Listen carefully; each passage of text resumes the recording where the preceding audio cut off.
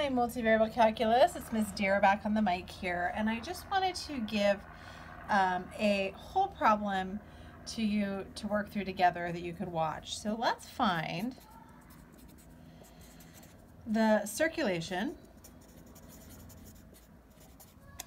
of, and let's get a vector field here. So let's say our vector field is x minus y I hat plus x j hat. And I want to find the circulation around x squared plus y squared equals 1.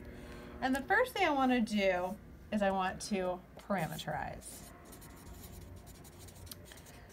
And again, we're working around the whole circle, so if this was a conservative field, we would net nothing. So if I want to parameterize the unit circle, I have my vector valued function, cosine t I hat plus sine t j hat. T will be from 0 to 2 pi. Well, now I have r. Now I need f in terms of r. So f will be x minus y. So that is cosine t minus sine t I hat plus x j hat. So plus cosine t j hat. And remember, we need to dot f and dr, so we're going to have to find r prime of t, which is going to be negative sine t I hat plus cosine t j hat. So now I just need to find f dot dr.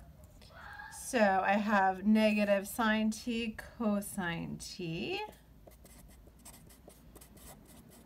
as a dot product, so I'm not going to have a vector anymore, plus sine squared t plus cosine squared t. All of this is going to turn into 1. So now I just need to integrate f dot dr around the whole circle, so from 0 to 2 pi.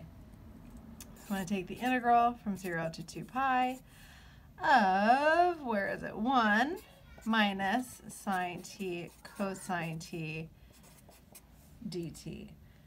So this becomes t minus, let's do plus cosine squared t over 2 from 0 to 2 pi.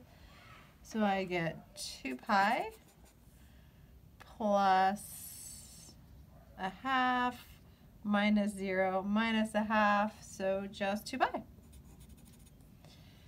And now if I were to, again, if I want to find the circulation around, I could also use green.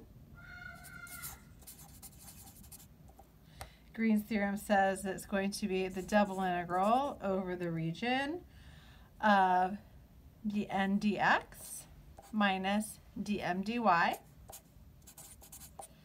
I could absolutely parameterize, but my area is a circle.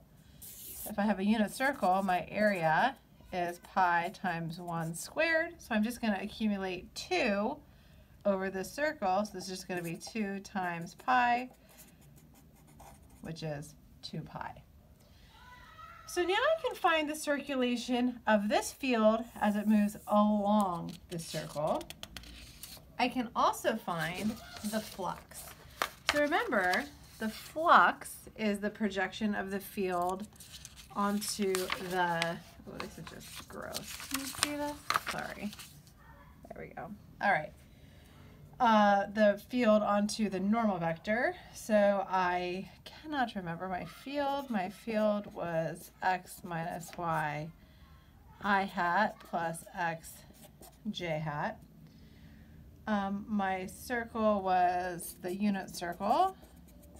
And so if x is cosine t, y is sine t, dx is negative sine t dt, dy is cosine t dt.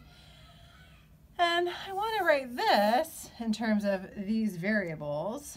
So remember, I want mi hat plus nj hat.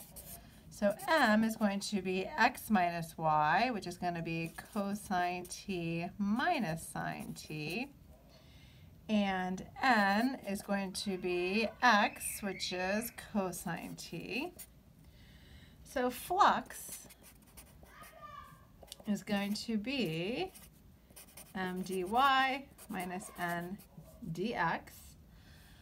As I move around this whole circle, my values go from 0 to 2 pi of m cosine t minus sine t dx times negative sine t plus, minus n dx. Oh man, I put the wrong guy in the wrong place. So let's start over.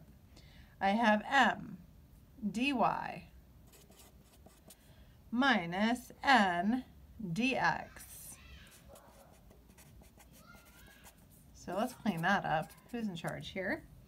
So I get cosine squared t minus sine t cosine t plus sine t cosine t dt. This turns into probably the only one that I know, 1 plus cosine of 2t over 2, which is 1/2. So t over 2 plus sine of 2t over 2 over 2. And I'm going to evaluate that from 0 to 2 pi. And I get 2 pi over 2 plus 0 minus 0 minus 0, which is pi. And remember, this is my positive outward flux. It is how much of this field operates on the normal vector across this closed region. So hopefully this is a really good example for you of how the difference between finding flux and finding circulation curl.